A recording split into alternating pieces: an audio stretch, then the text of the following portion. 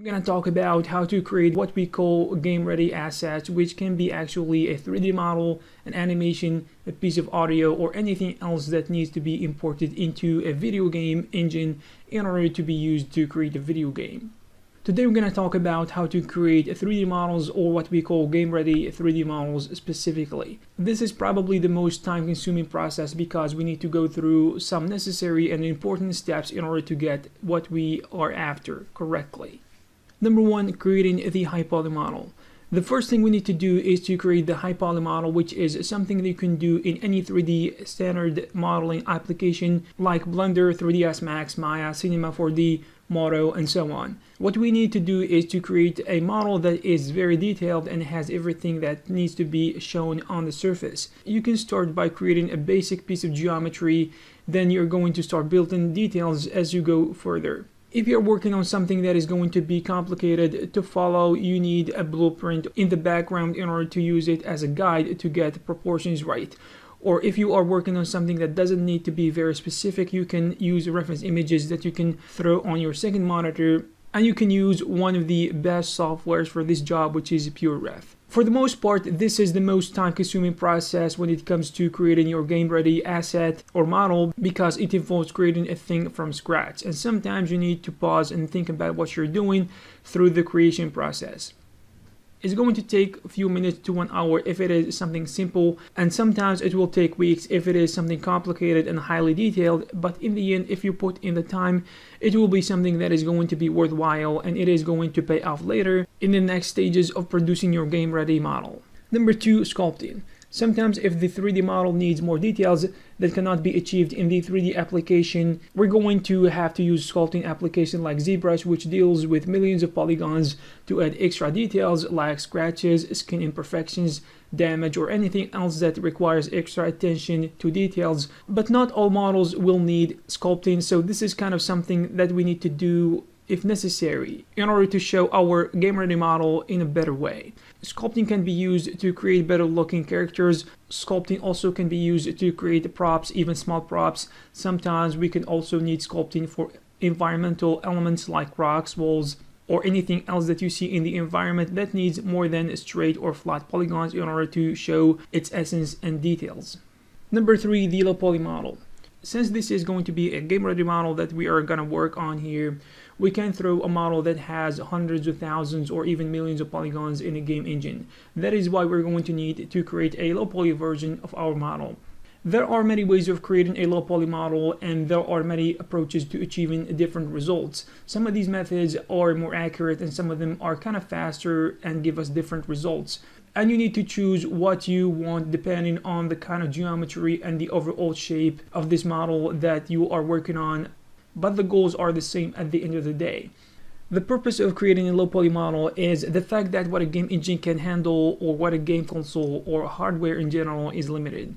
A game engine in general can't run many millions of polygons in one scene in the same time, at least not in the time being of today's technology. Probably in the future we're going to do this, and this is going to be possible, but for right now we're limited to how many polygons we can put in our games, and this is due to memory and processing power. In the process of creating the low poly model, we need to reduce all the unnecessary polygons, vertices, and edges that don't really affect the overall silhouette of our model, especially when we have flat surfaces. We need to get rid of as much as possible, or as we can, of the extra polygons and edges without really affecting the overall silhouette and the shape of our model, because what we're basically doing is kind of matching the shape of the low poly to the high poly model in order to perform the process of baking later, to extract the details from the high poly model and bake them on top of the low poly model, which we'll emphasize in the baking step later. Number four, UV unwrapping. Creating good UVs is a very important part of creating a low poly 3D model or a game ready 3D model, because making any mistakes here is going to be very devastating in the next steps of the process, because everything else is going to be done later going to be based on it. Creating UVs, or the process of UV unwrapping for game ready 3D models, is different from, let's just say, subdivision models, which are basically models that can be used or created for cinematics, architectural purposes, visualization. First of all, a low poly model has significantly fewer polygons than subdivision model, which depending on the shape of our asset is going to be harder or easier. If you take a look at UVs from a game ready 3D model and for subdivision models, you're going to see that in subdivision models you're going to have fewer pieces that are scattered in the UV template, but in the game ready model UV template you're going to see many pieces. That's because in order to see better baking results when it comes to low poly models, we need to break the UVs when we have hard edges or hard corners. That's why a simple box needs to be broken into 6 UV shells, but in subdivision models you can actually use only 1 UV shell. Also, this will allow us later in the process of texturing to see better results and generate more accurate maps that will allow us more flexibility and more control over the process of texturing that we're gonna go through. Of course, there is more to UV unwrapping than what we mentioned here, and there are some rules we need to respect in order to create better UVs, and this will help us generate better results. When we are done with the process of UV unwrapping of our pieces, we're going to attach them and put them in one place, creating what we call the UV template. This UV template is going to be imported with our model when we import later to a texturing software like Substance Painter. Number 5, naming parts. Organizing your game-ready model is a crucial thing for multiple reasons. Number 1, for the mere fact that it is actually a good thing to work in an organized manner and create models that you are going to go back knowing that you are going to find pieces according to the name process or to the naming process that you used. And it is of course a good way to teach yourself how to work in an organized manner to become an organized professional. Reason number 2 is the fact that in order to perform the baking process inside Substance Painter, let's just say you need to actually have a high poly model and a low poly model that are named properly and accordingly. Meaning the high poly and the low poly pieces that are identical need to have similar names. The only difference is going to be in the suffix, which is going to be the main difference. This way, a software such as Substance Painter will be able to tell which piece is which, and it will be able to bake each piece individually like it is not part of the whole model, which is going to allow us to have perfect bake later that allows us to spend an easy time texturing. Number 6, baking.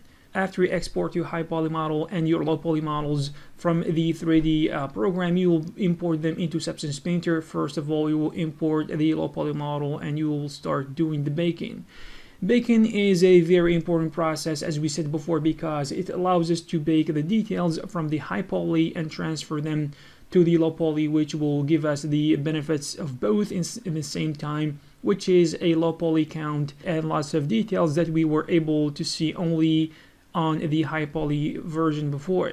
In the past, this process was a little bit hard to do and it was less accurate than it is today for those who don't have enough experience. It used to be done using a method that we call the exploded bake, which involves separating all the pieces manually apart like a grenade exploded inside the model, and they should be scattered in all directions in space, kind of isolating them from each other to avoid interference and projection issues with each other. But now things are better, faster, and easier thanks to software like Substance Painter. Number 7, texturing. After the process of baking is over, your model will be ready to be textured, and using a physically based rendering software such as Substance Painter, you'll be able to use smart materials, smart masks, and lots of procedural tools that will allow you to get better and faster results.